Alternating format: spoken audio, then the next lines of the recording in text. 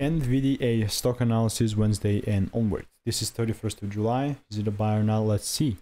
First of all, I was looking for a clean buy inside of this demand zone.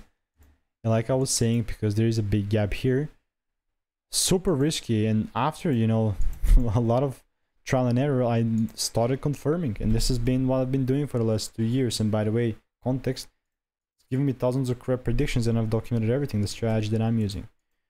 But what was I referencing to is I just want to see a double break, a confirmation point for me in a zone, so then I can buy.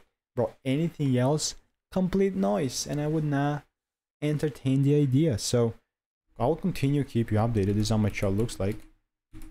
I mean, it's just not enough for me to buy right now. Like, all I want to see is just a double break above here, and that's what I'm waiting for. Anything else just can do whatever it wants.